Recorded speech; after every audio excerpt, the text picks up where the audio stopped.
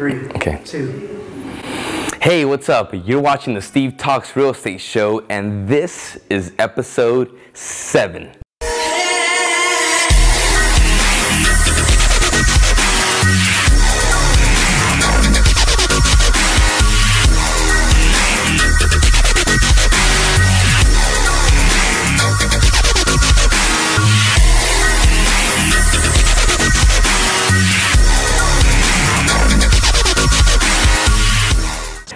Hey, I am your host, Steve Penate, realtor here in the Phoenix metropolitan area, and today I want to talk to you guys about something I am personally experiencing, and it's starting to feel like a seller's market. I'm not saying it is a seller's market. I'm just saying there are the temperature out there in some areas within the valley feels like it's leaning towards one. So I've had buyers that have had to compete for the house that they want. So they've asked me, Steve, what do we do in a market like this? And my response to them is become a better buyer. So on this episode, I want to talk about 3 things you can do to be a competitive buyer and secure the house you really want.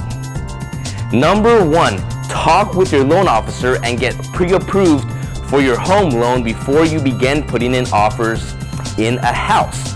Now, there's a difference between being pre-qualified and pre-approved. If you are pre-approved for your home loan, it tells the seller that your loan is solid and will most likely go through when it's ready to close.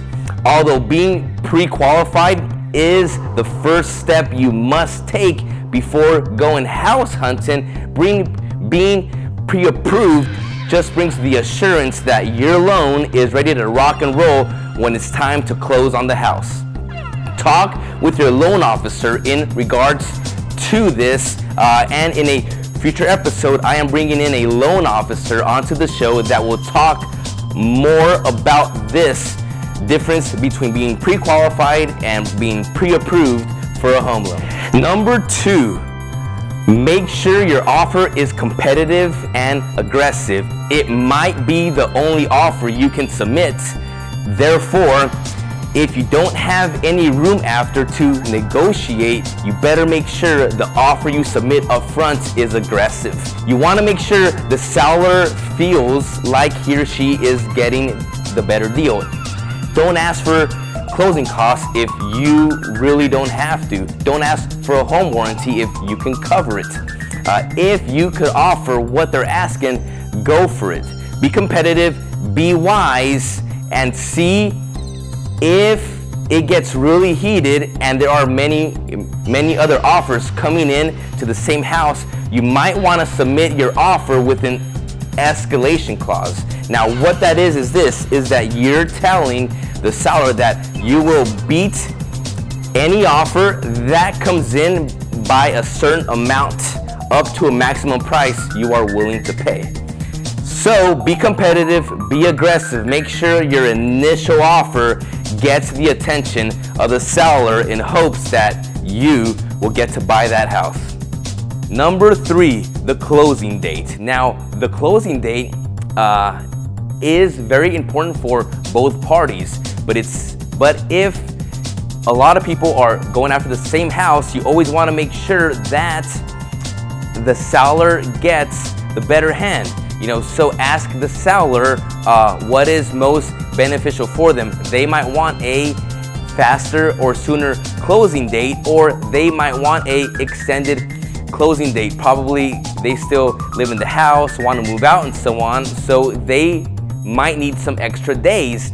Or if the house is vacant, they probably want to sell quick and have a shorter closing period. Therefore, choose wisely as when you want to close. Ask the seller and see what works best for them. You might get the seller to pay attention to you simply because of that.